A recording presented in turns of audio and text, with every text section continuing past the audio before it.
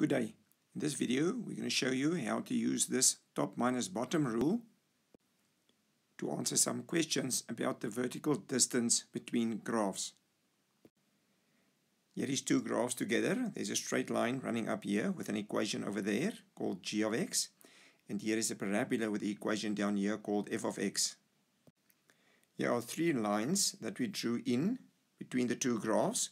They will always tell you either that the lines are perpendicular to the x-axis, or they will tell you that it's parallel to the y-axis, indicated both ways for this video. Firstly, they ask us to determine the length of GH if GH is parallel to the y-axis, that blue line from G to H. I advise you to write down GH equals top minus bottom. You can start this answer with either f of x minus g of x, or y at g minus y at h, or f of minus 1 minus g of minus 1. But this is where I would like us to start. We write down the expression for the parabola minus the expression of the straight line. In this sketch, the top is the parabola and the bottom is a straight line. So like I said, I will start with top minus bottom, then write that equals to fx minus g of x. Then I'll write the expression for the parabola minus the expression of the straight line. Simplify the minus into this bracket. Then we simplify this, and this is then an expression for the length of GH in terms of x. That is how long that blue line is in terms of x. And I can see up here at G, my x value is minus 1. So I write x equals to minus 1 at G. Substitute it into this expression that I just worked out. Everywhere in the place of x, I put a minus 1. And I simplify this expression now. Then you write GH equals 24 units. Stop the video and get your brain around this. Next, they can ask me to work out the length of GL. There's G and there's L, that total length. And the answer will be 32 units. They gave us the coordinate of G, which was minus 1 for x and 32 for y. That means it's 32 units from the top to there. No calculations necessary. The next question reads, if JL is 60 units, determine the length of OK. So they say if this blue line is equal to 60 units, how long is that red line from the origin to K? Firstly, we have to find an expression for the length of the blue line. So we write JL equals top minus bottom, and JL is 60.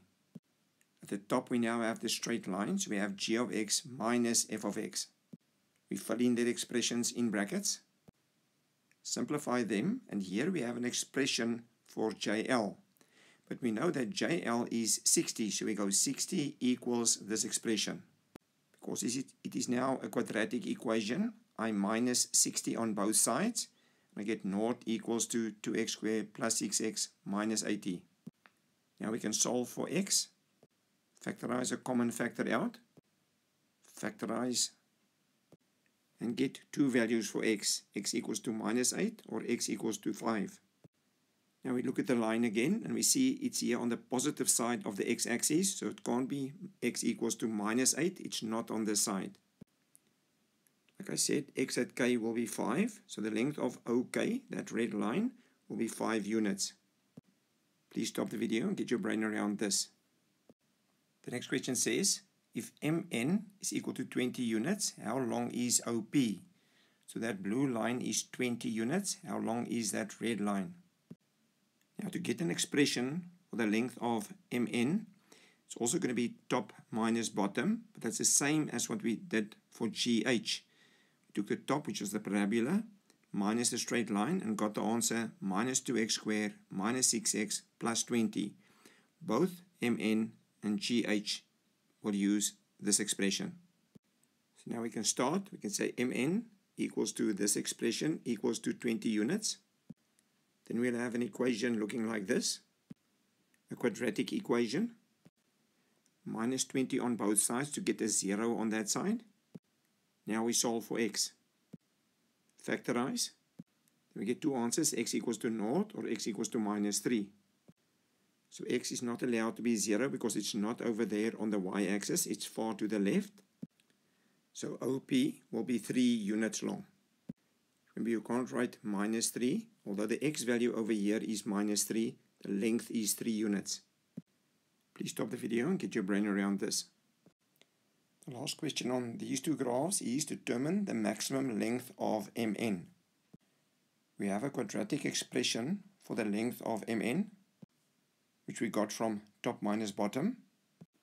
And I advise you to go and look at the video that says maximum and minimum values of quadratic expressions. There we gave you more than one way to find this answer. Let's quickly take this question from the top. So firstly, to find mn's expression with top minus bottom, we take the parabola minus the straight line. We get this new expression, which I wrote down here. Then I advise you to use this set of formulas. We use it in quite a few places in maths to work out. We use this formula to find out where this blue line will be a maximum. We use this formula to find the maximum value of this blue line using this expression. Just quickly want to mention it. This is not so difficult to remember this formula. There it is in your quadratic formula. And that b squared minus 4ac you already know from your quadratic formula. Just make that 2 a 4 and put the minus in front there. So not so difficult to remember this formula. This is where it is a minimum or maximum.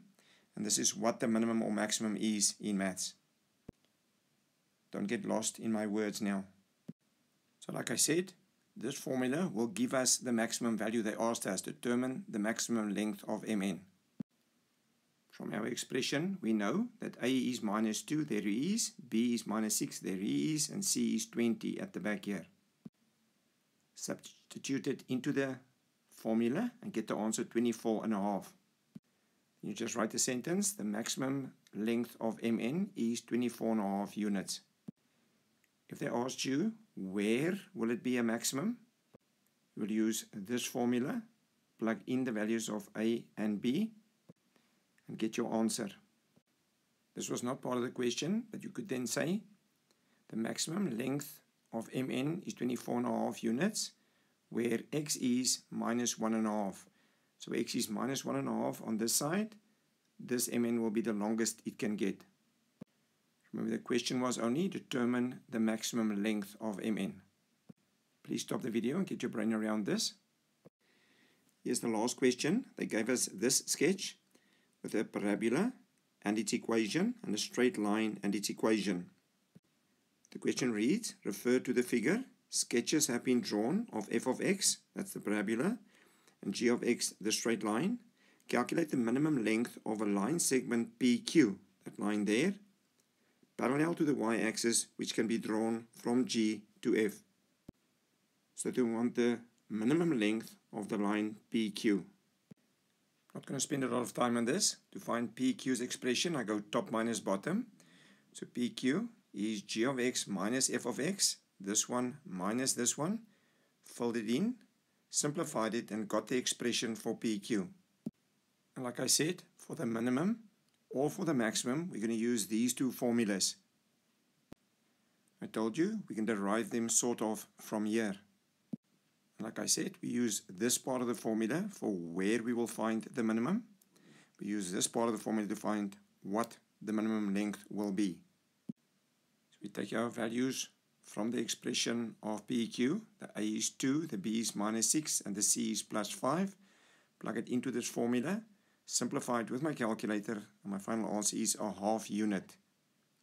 Is the minimum length of that blue line. Stop the video and get your brain around this. If you wanted to find out for what value of x this PQ would have been a minimum, we work out the minus b over 2a. And that will equal to x equals to 1.5. Please indicate whether you liked or disliked the video and subscribe to the channel. If you run into a problem involving the distances between graphs, you can send a clear WhatsApp picture of your problem to this number, a clear WhatsApp picture of where you tried it. Then we will try and solve the problem and send back an answer to you as soon as possible.